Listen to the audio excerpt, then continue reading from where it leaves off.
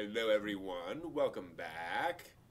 I will go ahead and remove that. There we go. So we're back talking about anime and manga and such, and talking about things we like. Sorry about the long intermission. I had to go. It I've been happens. drinking all this great tea that Brent has made me.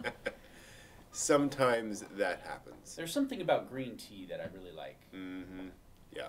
Yeah. Whoops. Ooh. There we go. Ooh. What could that be? What could this be? Whoever knows? Who could it be? I'm gonna talk about something I like. Let's just do that thing. So, I'm gonna get like a quarter of your face in this. That's fine. Yeah, there we go. Perfect. We have to get very close. There we are. We are very close. So I want to talk today about something I like. Not that. Hold on. Shoot. I always get the wrong. Close are we? No, it's not that. It's not Magical Project S. That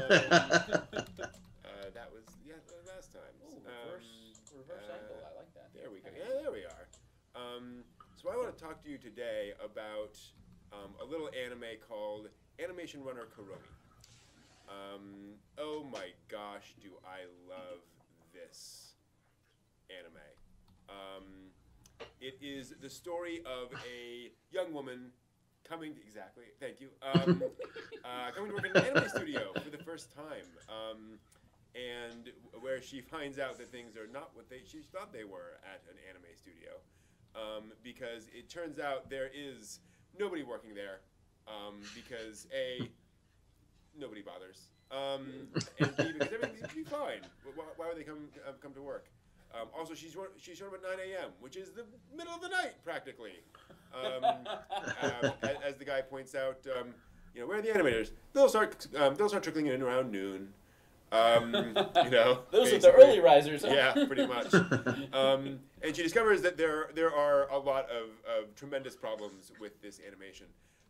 This anime that they're making, Time Journeys, as you will hear it announced multiple times in the anime. And so basically, you get to see from her perspective what it's like making an anime series. This was made, obviously, by anime staff, so they know what they're talking about. Anime on anime. Anime on anime, absolutely. And so she has to figure out what's going on. And she ends up becoming an animation runner. And an animation runner's job is to go to each animator's house and collect the animation that they have made over the course of the day or 2 days or whatever, typically the day, because you're rushing.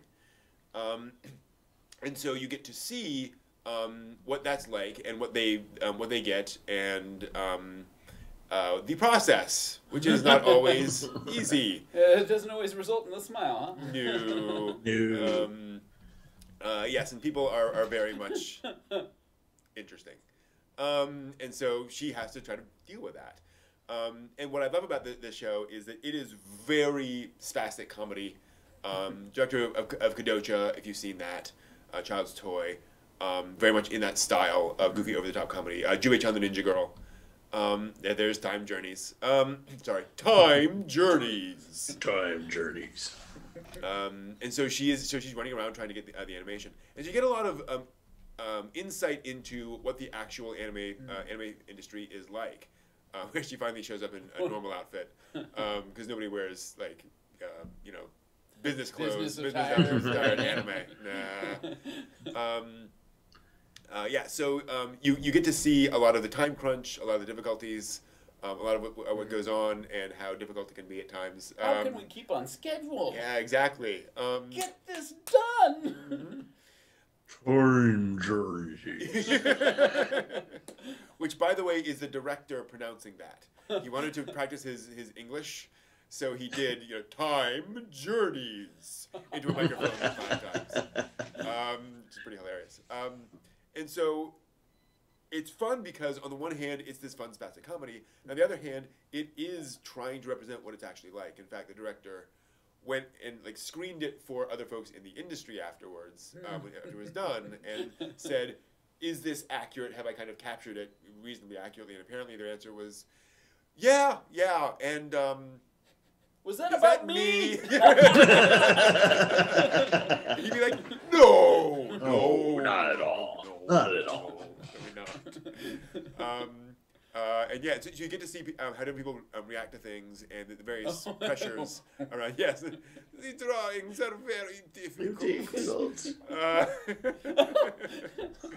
And then you have smarmy guy, who makes tons and tons of cuts, produces lots and lots of material, and it's all terrible. It's all just the most low quality, just churning it out. Quantity over quality. Absolutely. And so, so it is this just very interesting look at the animation industry. It's an hour long, the original OVA. There's a sequel, Animation Runner Kuromi 2, which is the point at which they're doing 3 anime at once, because anime. That's We right. love to juggle. Right, and all this stuff there. This is kind of Shirobako before Shirobako. Wow. So if you're familiar with Shirobako, again, kind of that inside look at the anime industry, but a much more of a goofy, over-the-top comedy, as folks, she's smoking, Chains. trying to smoke. And just how hard it can be at times. But what's also great is that this is also an upbeat look at folks coming together to actually make the anime series. The fact that they're all pushing things. So this is from a thing where she's sitting there looking at the TV, and the TV says,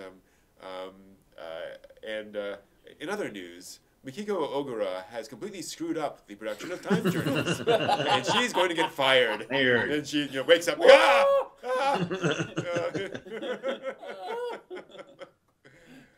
So very much that kind of anime. So educational, entertaining, both at the same time. A lot of fun.